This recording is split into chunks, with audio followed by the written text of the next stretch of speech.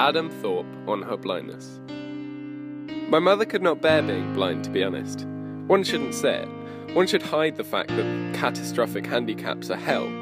One tends to hear publicly from those who bear it like a Roman, or somehow find joy in the fight.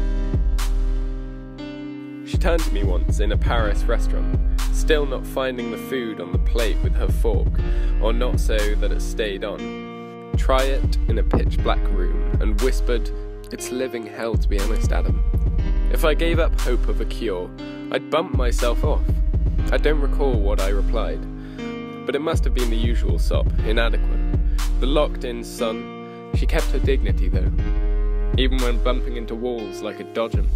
Her sense of direction did not improve when cast inward. No built-in compass, as my father joked. Instead, she pretended to ignore the void or laughed it off, or saw things she couldn't and smiled, as when the kids would offer the latest drawing or show her their new toy. So we'd forget at times that the long, slow slide had finished in a vision as blank as stone. For instance, she continued to drive the old Lancaster long after it was safe.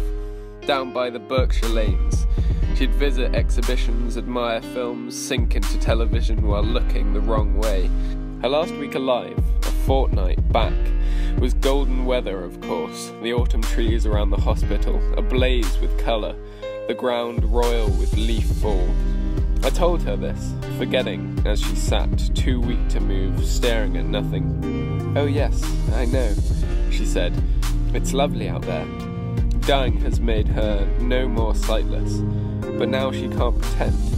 Her eyelids were closed in the coffin. It was up to us to believe she was watching, somewhere, in the end.